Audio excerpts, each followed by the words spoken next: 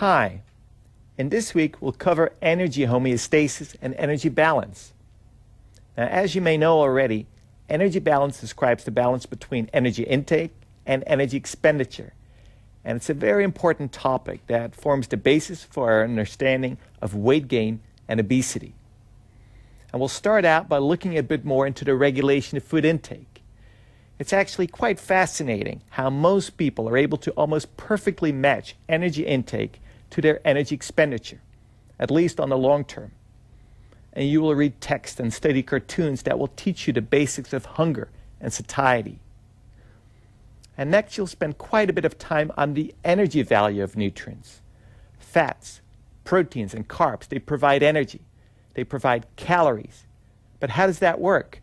And how did we figure out that 1 gram of carbohydrate contains 4 calories and 9 calories for 1 gram of fat?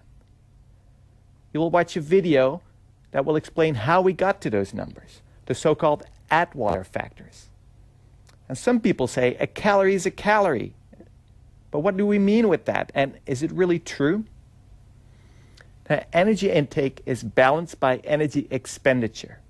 And during this week, you'll read text, study graphs, and answer questions on the topic of energy expenditure. And did you actually know that about 60 to 70% of our daily energy expenditure is covered by maintenance, and that physical activity only takes up about 30 to 40%, at least for most of us? Now, how can we increase energy expenditure?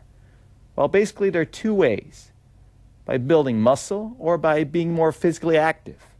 And obviously, these 2 are somewhat interrelated. Now, finally, this week, you'll gain insight into the energetics of weight gain and weight loss. Now, many people experience that when you reduce your energy intake, the weight loss progressively slows down. Now, why is that? Well, you will see.